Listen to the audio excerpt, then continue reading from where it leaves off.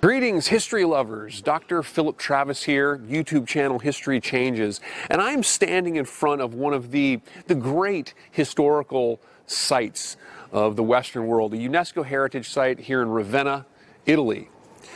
The site behind me is the Basilica of San Vitale, and this is important for some Byzantine history, so we're going to get into some real Byzantine history in this video today. The Byzantine Empire, for those of you who don't know, began as the Eastern Roman Empire. It centered at Constantinople, and before Rome had collapsed, the city of Constantinople became an administrative district of part of what is known as the Eastern Roman Empire. After the Western Roman Empire fell in 476, the Eastern Roman Empire continued, and it rose to its height in what is known as the Byzantine Empire, particularly under the leadership of the Emperor and Empress Justinian and Theodora.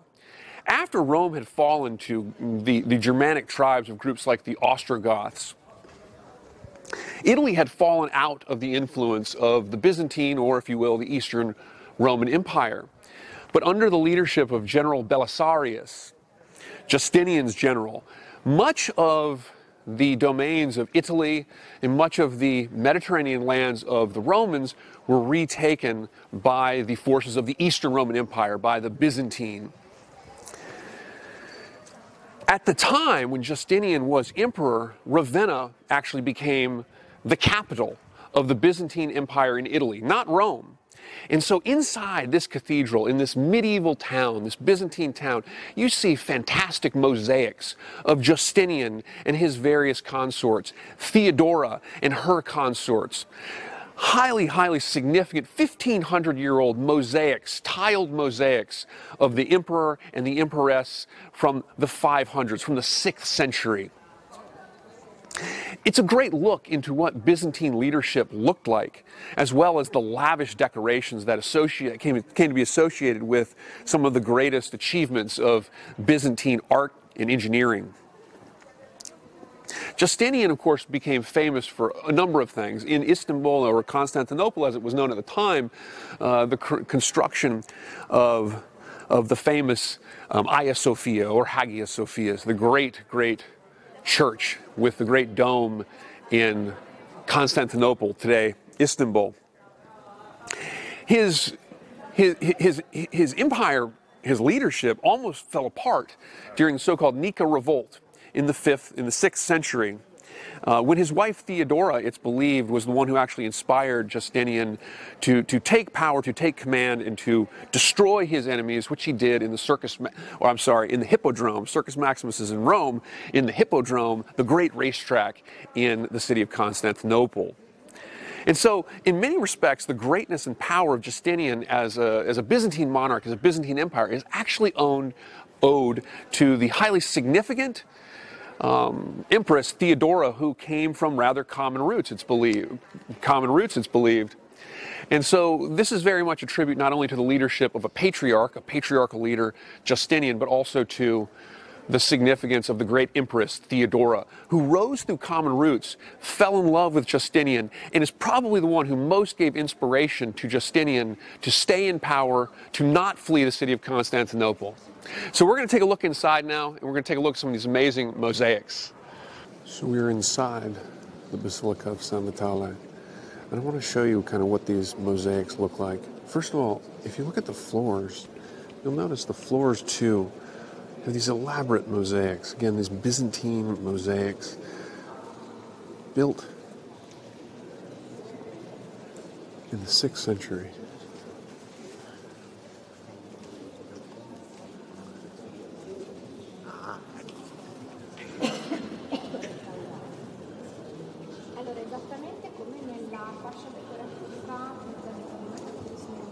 Incredible mosaics. Now as we move closer over here, you'll notice on this side, if I can focus us in a little bit, this is Justinian and his knights, his priests, and so forth. If we come over this way,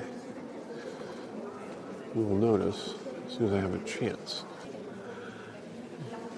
See here, this is now Theodora and her consorts.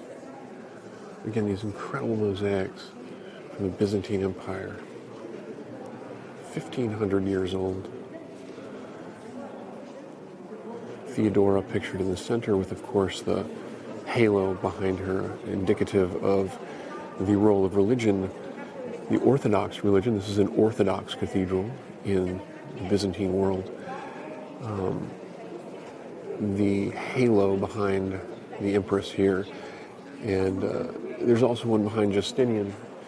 The halo identifies the link between not only the religion and the state, but also the religion and the monarchy, the emperor and the empress.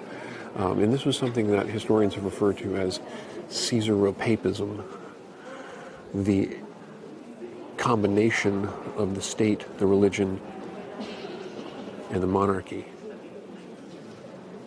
Again, a better shot now of Theodora and her consorts, the great empress. She rose from the ranks of a commoner, fell in love with Justinian.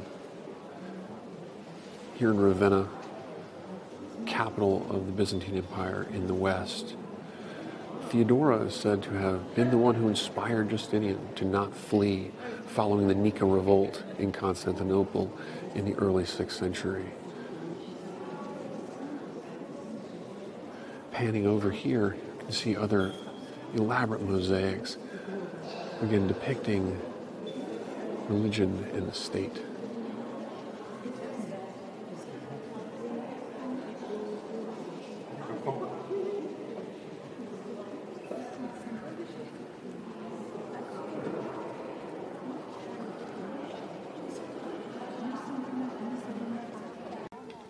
So as we walk towards one of the entrances, I wanted to point something out. This is again a Orthodox structure.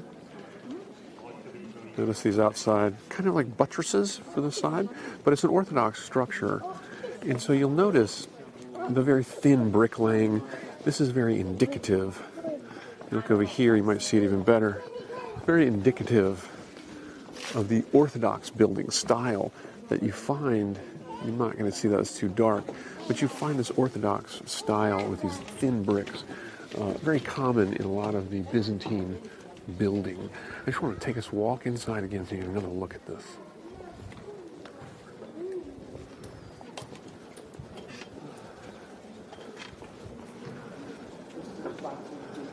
We enter into the Basilica.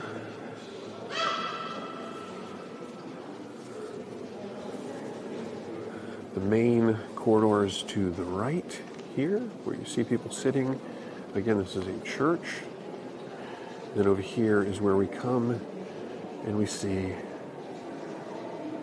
our famous mosaics.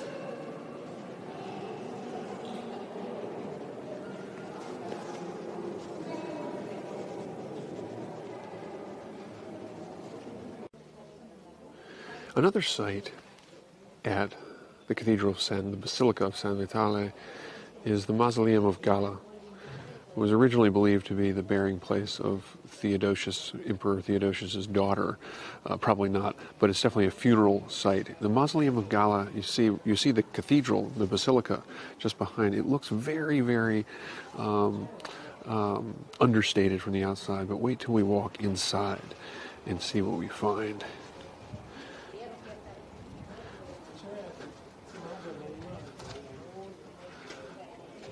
As we walk inside, you see another incredible scene, Byzantine mosaics.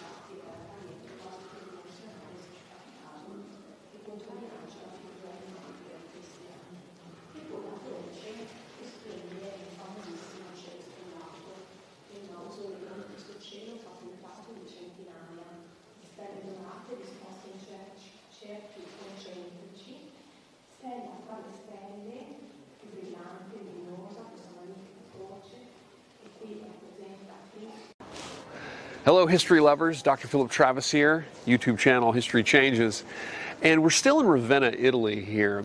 And we're at another one of the numerous famous sites that include not only the Basilica of San Vitale and not only the tomb of Dante and other sites, but also behind me this very old Arian Christian church, the Basilica of Apollinar. This church was created by the Ostrogothic ruler Theodoric. In 504 BCE, he controlled a lot of the areas of the Roman territories following the fall of Rome in 476. It was consecrated again by Justinian in, I want to say 568, but don't hold me on that date, but in the 6th century. And I'm going to show you some stuff from the inside, because this also has some of these fantastic mosaics depicting the deeply intertwined sort of religious nature of the Byzantine world in the post-Roman imperial period. The Basilica of Apollinar, originally founded by the Germanic Ostrogothic king Theodoric in 504. This is inside of the Basilica of Apollinar, an Arian Christian, early Christian church that was founded by Theodoric. Theodoric was the Ostrogothic Germanic king and ruler who controlled a great deal of the former Roman territories after the fall of Rome in 476. This church was originally consecrated by Theodoric in 504 BCE, and again by Justinian later in the 6th century. And again, this is a site where you see some of these stunning Byzantine mosaics. The sun is over there, so I'm going to come up here and show us these ones over here. Again, observe the just incredibly stunning mosaics that you find here in Ravenna. And this Arian, early Orthodox Christian church, the Basilica of Apollinar.